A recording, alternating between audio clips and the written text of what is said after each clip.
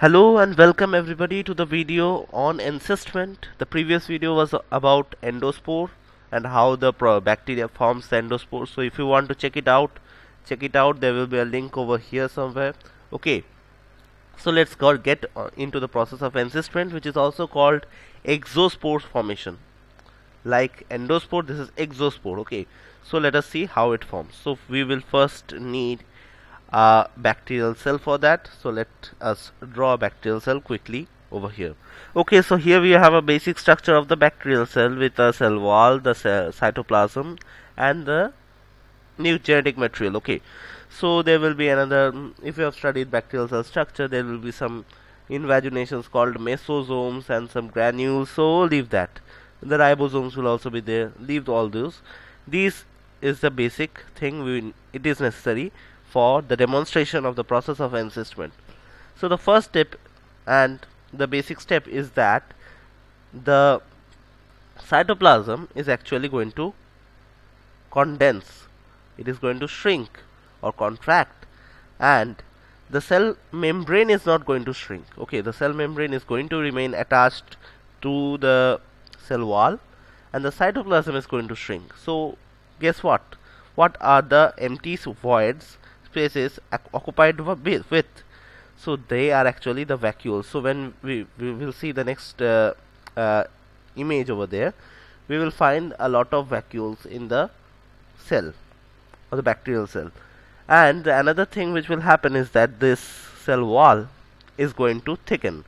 So as we all know, the cell wall is formed of peptidoglycan. So the thickening of the cell wall means some additional layers of peptidoglycan deposited over the previous ones, and it is quite intuitive because the thickening of the cell wall means more protection, as the cell wall is primarily for protection, right? So there will be the thickening of the cell wall, contraction of the cytoplasm, and another thing we may add is that the genetic material is going to condense and form like we have the chromosome. They will condense and form a tighter and condensed genetic material. Okay, so let us see the next image and figure out what are the changes that happen. Okay, so we can visualize all the changes which took place by these cartoon figures of the bacteria. So the genetic material clearly condensed over here. These are the vacuoles which formed due to the condensation of the cytoplasm, and obviously you can see the cell wall has thickened quite a bit. So now in this thick cell wall there is actually the formation of two distinct layers which are called the exine and the intine. So let me label it. First, this outer layer is called the exine or exine. Exine always means something outside, right? So this outer layer is called the exine, and the inner layer is called intine over here. So this layer is called the intine.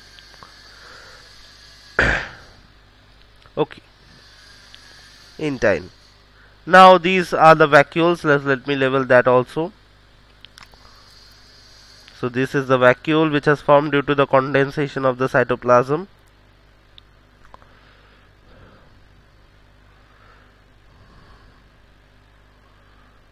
And the condensed genetic material that doesn't need to be labeled. Okay, so that is the structure of a cyst.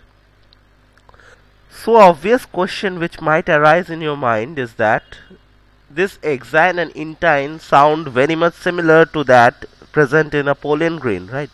So the pollen grain contains exines and intine, if you have studied that chapter. And can we actually equate those two?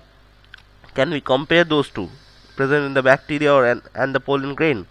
And well, yes, we can obviously do that, because the pollen grain can be also compared to a cyst.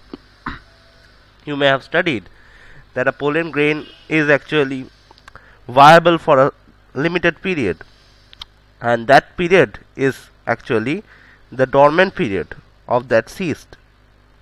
So the pollen grain can be compared to a cyst. What are the examples of bacteria which form cyst?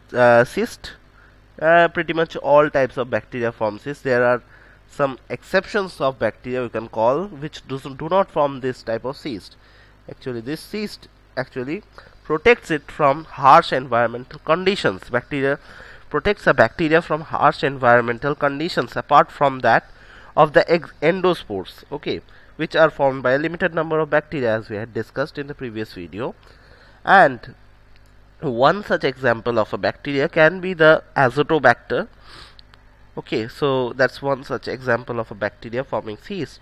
And not only is the bacteria which form cyst, but you may be surprised to know that even protozoa and nematodes also form cysts. Protozoa such as the Entamoeba histolytica or the causative agent for dysentery actually forms cyst. So when the protozoa is actually going to the small intestine to cause dysentery, it has to pass through the stomach, right?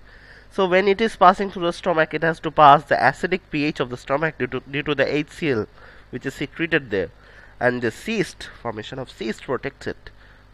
Okay, and in nematodes also we find the formation of cysts. And this is pretty much all about cysts.